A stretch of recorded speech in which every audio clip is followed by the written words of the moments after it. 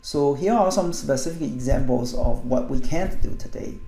And part of speech tagging is still not easy to do 100% correctly. So in the example of he turned off the highway versus he turned off the fan, and the two offs actually have somewhat different syntactic categories. And also it's very difficult to get complete the parsing correct. Again, the example, a man saw a boy with a telescope, can actually be very difficult to parse depending on the context. Precise deep semantic analysis is also very hard.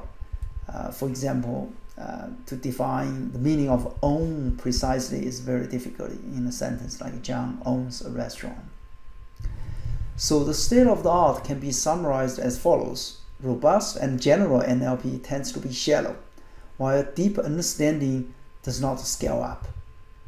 For this reason, in this course, the techniques that we cover are, in general, shallow techniques for analyzing text data, to mine text data.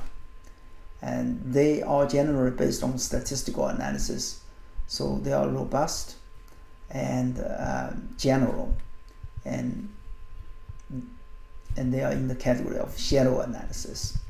So such techniques have the advantage of being able to be applied to any text data in any natural language about any topic. But the downside is that they don't give us a deeper understanding of text. For that, we have to rely on deeper natural language analysis techniques that typically would require human effort to annotate a lot of examples of analysis that we'd like to do. And then computers can use machine learning techniques to learn from these training examples to do the task. So in practical applications, we generally combine the two kinds of techniques with the general statistical and methods as a backbone, as the basis, since it can be applied to any text data. And on top of that, we're going to use humans to annotate more data and to use supervised machine learning to do some tasks as well as we can, especially for those important tasks. So to bring humans into the loop to analyze text data more precisely.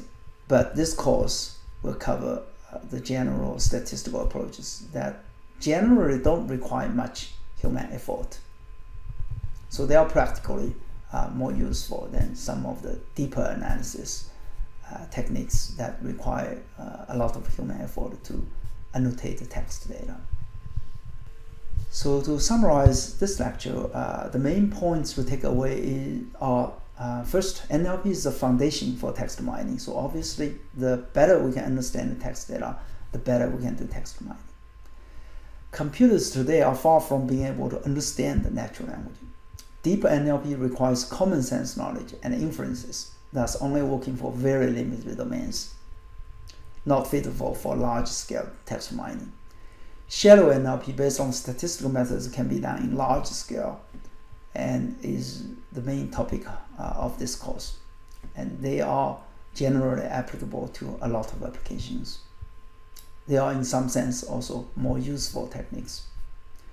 In practice, we use statistical NLP as the basis, and we'll have humans to help as needed in various ways.